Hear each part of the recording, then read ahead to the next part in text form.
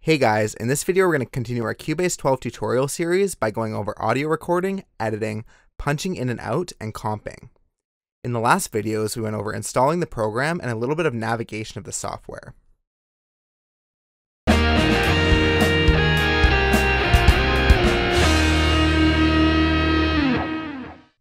The first step to recording audio is making sure you have an audio track set up in the project zone.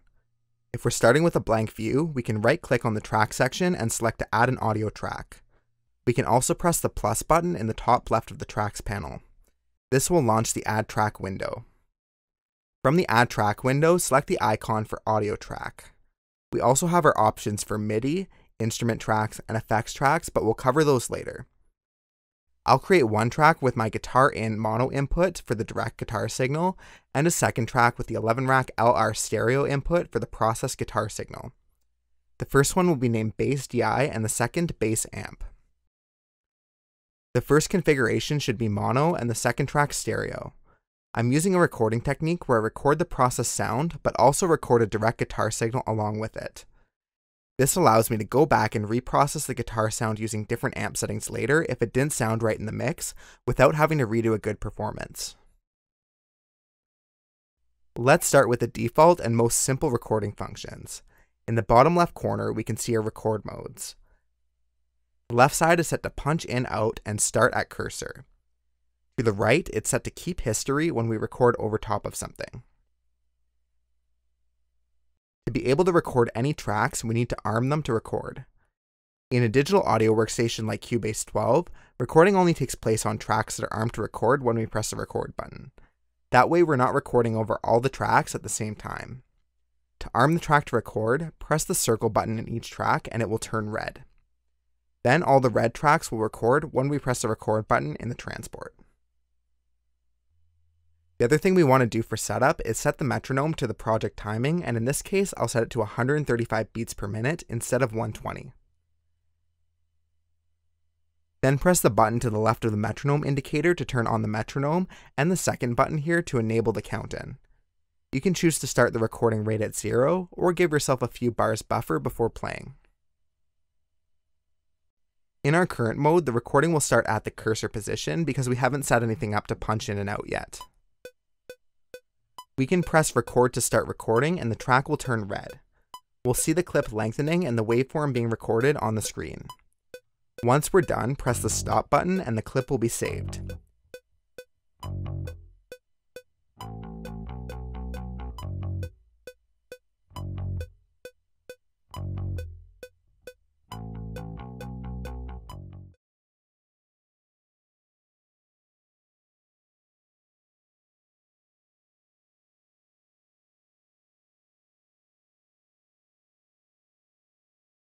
If we don't like that clip, we can press the undo button or use the object selection tool and press the delete button on the keyboard to remove it.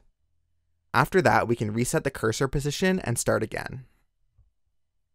Now let's try a different recording technique called punching in and out. In this mode, the playback will start before it is recording, and then it will start recording for a certain section and end at the end of it. First, we have to enable the punch in button on the transport at the bottom and set it to a certain position.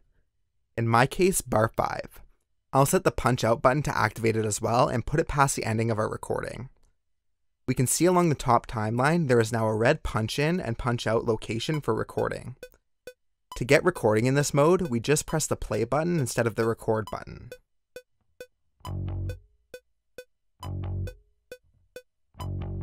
With punch in and punch out activated, Cubase 12 will automatically start the recording at the specified time and end it at the punch out time.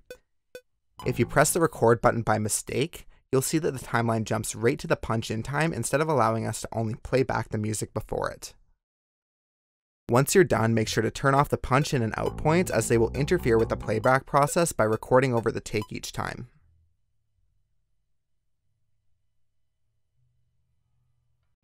The next thing we'll go over is cycle recording.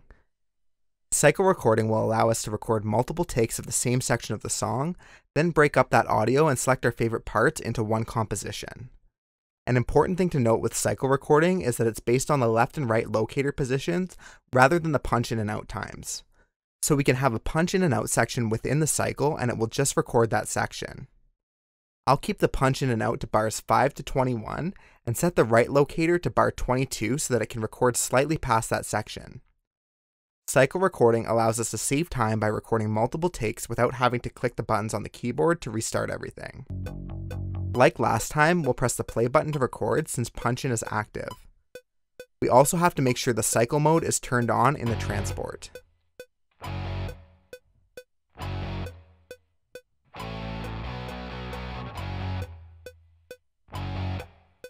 The next thing to consider is whether we are in keep history mode or cycle history and replace. With the recording on the track, keep history mode will not remove that and will record over it. In cycle history and replace, we'll keep all the new cycles and delete the original that was there before we recorded. Finally, in replace mode, it will only keep the last cycle, so you would have to stop the recording immediately after a take you like. Let's give the cycle recording a try. Again, to clarify the settings, we're in Punch In Out, Start at Left Locator, and Keep History. If we did this with cycle record, we would actually only keep the last recording the way this is set up right now. That's because the start and stop time of the punch in and out are within the locator positions and not at the same time as the locator start and stop. So it's cycling but not continuing the recording, and considering it like a new recording each time it starts. With it set this way, we have to have it on keep history to not lose all those takes every time it cycles back again. Once we're done our last take, press the stop button. Our tracks will now show this little diagonal line section indicating that there's an overlap.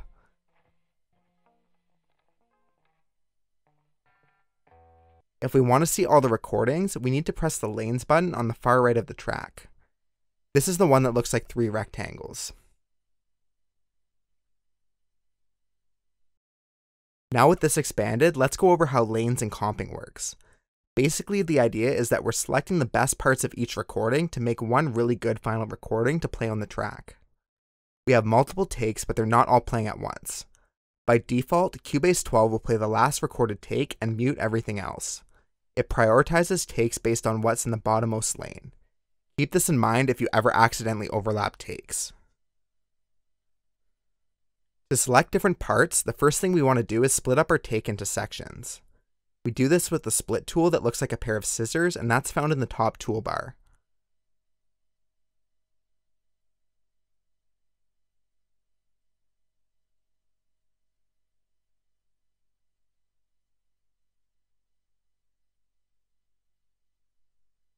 With this in sections, we can now use the comp tool that looks like a hand. This selects which of the clips will be active and overrides the bottommost priority that we just talked about. We can see the active takes are darker and the inactive ones are a little more faded. The waveform in the track at the top reflects these changes in selected clips.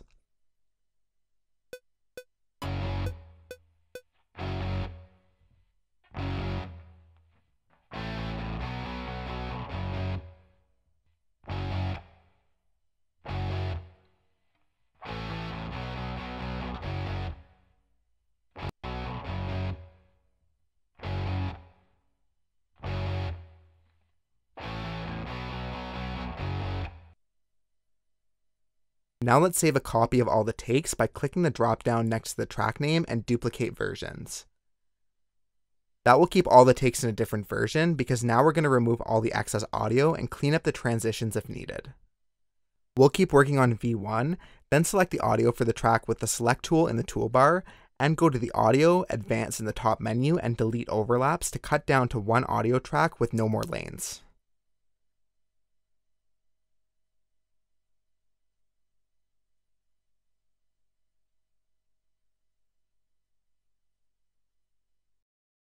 Now we can go edit and crossfade each of these clips to smooth out the transition. Before I crossfade, I'm going to turn off snapping in the top panel with the button to the left of the grid. That way I have more control over the length of the crossfade, and I'm also going to show you how to adjust the position of a split between two clips. With snapping disabled, we can use the object selection tool and click and drag the transition between the two clips. This will lengthen and shorten the corresponding tracks to change the split location. Don't click and drag the center square as that's used for repeating the clip and looping it.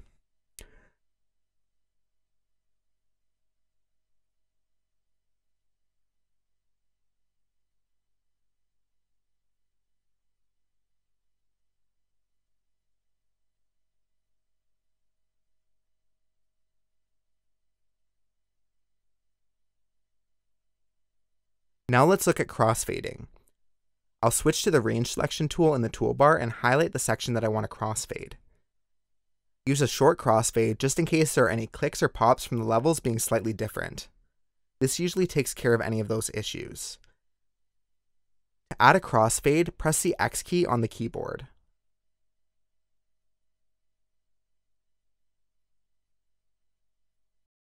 The last thing to cover in this video is pretty simple, and that's fading and trimming clips.